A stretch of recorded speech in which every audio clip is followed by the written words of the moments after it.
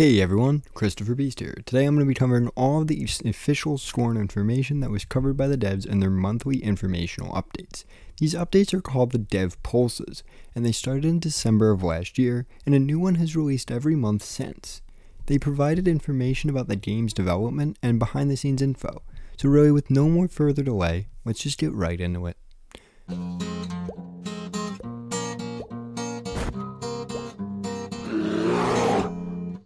Let's start off with the first of these pulses that released way back in December of 2021.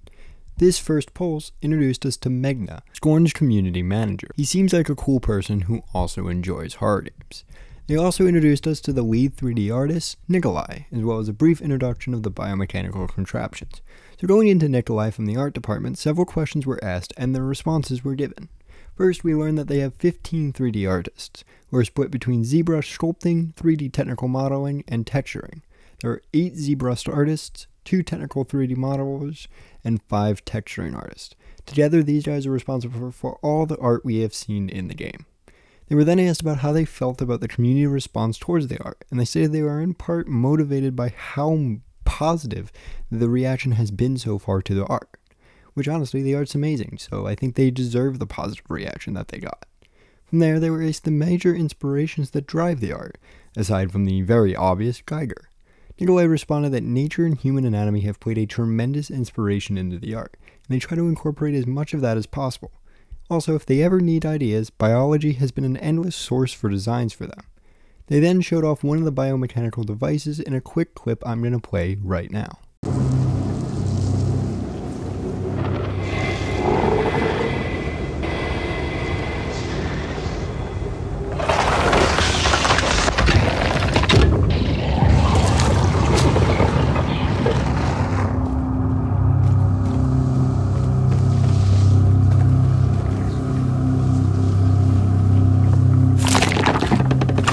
From here we can move on to the next pulse.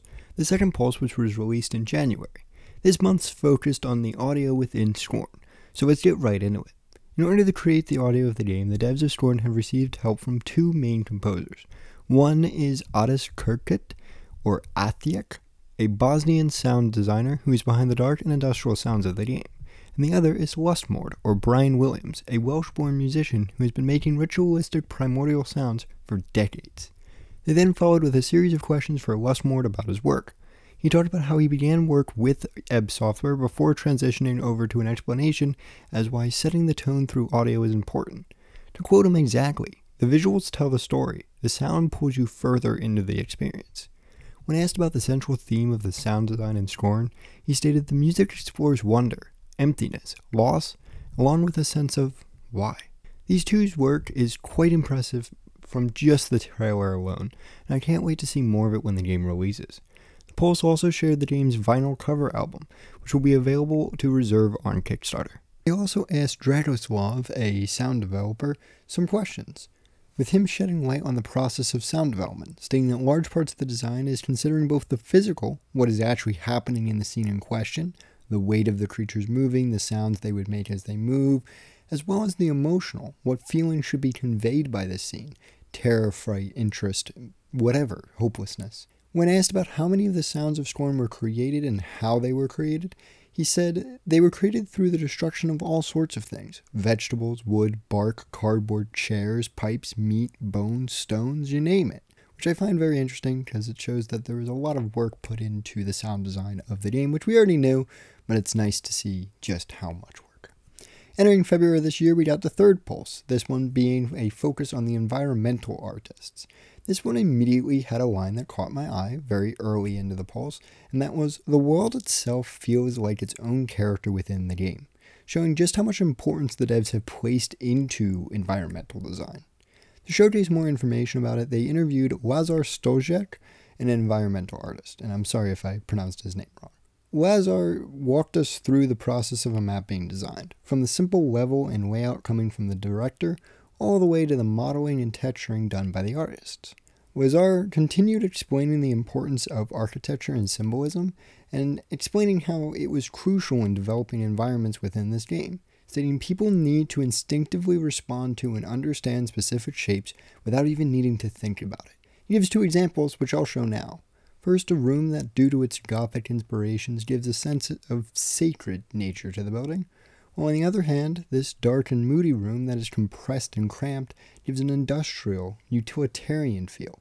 He finalized stating that their main goal was to make the player feel uneasy, not just because of gore, but because of a sense it was something that was wrong. Familiar and understandable, but wrong. Next up is the 4th Pulse Monthly. In this dev blog, the creators talk about possibly the most core mechanic in the game, at least in terms of gameplay, and this is puzzles. Scorn is set up to be a game heavily revolving around its atmosphere. Because of this, puzzles will play a huge role in storytelling. The devs want everything to have reason and purpose, and the puzzles you encounter and solve will reveal secrets about the world and, generally speaking, what's going on in the game. And like all atmospheric horror games, not only will puzzles tell you the story, but also will the world and environment around you. A few things to note. The devs state puzzles will often control the pacing of its game, so location of these puzzles is going to be critical. Next, the devs want puzzles to feel natural during gameplay. They don't want them to be too frustrating, as that will ruin the game's experience, but also not too easy to make the game a breeze. So they're going to be moderately in difficulty. Next up, we have the 5th Monthly Pulse. In this monthly pulse, the devs give info on the creative art designing properties of the game. To begin with, they start with explaining how much detail is put into crafting all their unique building assets that will be used to build the world of Scorn. The man in charge of the creative team who designs these assets is Lazar Mesaros. One thing he mentions about the design process is that there are limited world references for anything you might encounter in Scorn. And when asked, how would you describe the style presented in Scorn, Mesaros states the style embraces architecture, technology, arts, literature, and even biology. It's a coming together of the Gothic style and modern industrial elements, often impregnated with biological elements. Some major things to note from this dev update. Mesaros mentions a location in Scorn, known as the Fields of Decay. I'm going to play the quick video they showed showcasing this location, but Mesaros describes this place with its gigantic glooming buildings peering through the fog. Its atmosphere always leaves me with a disturbing feeling of loneliness and dread. So now I'm going to play the clip they showed of that place.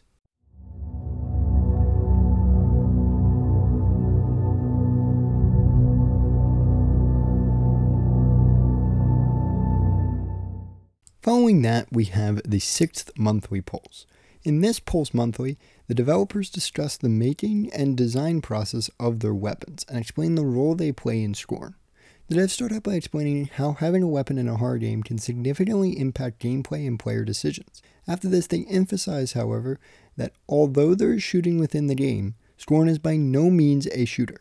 They then introduce the man who is the source of these weapons, creative director and CEO Lubormir Peklar.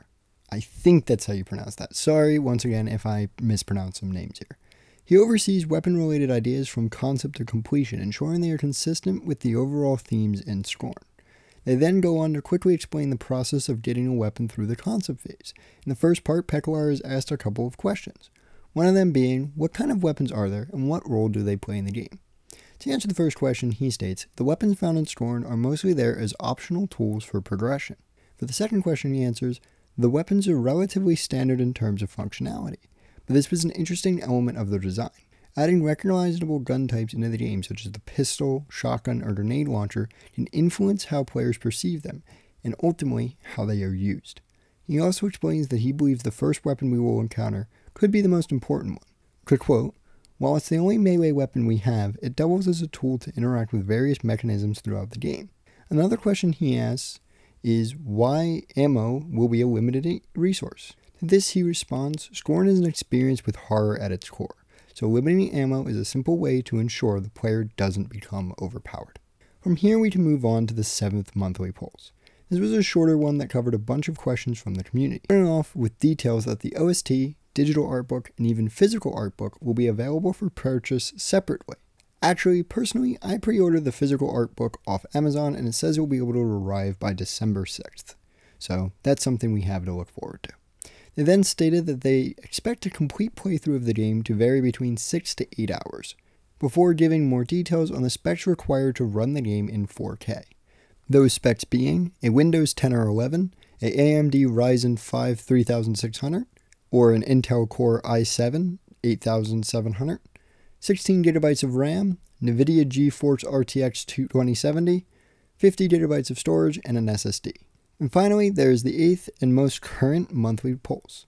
This one was mainly about their visit to Gamescom and really didn't provide too much details regarding the game, as we are quickly approaching the release date in about a month. Alrighty guys, that's all I've got for you guys today, and before I go, here's some quick things. 1, I've started a new Discord for people hyped up about this game and is linked below. And 2, on that Discord, a user named Ant was a huge help to the production of this video, helping me with scripting. So, thank you to him. All in all, I'm excited for more information to be released as we get closer to the release day on October 21st. But until then, this has been Christopher Beast, and I hope to see you all next time.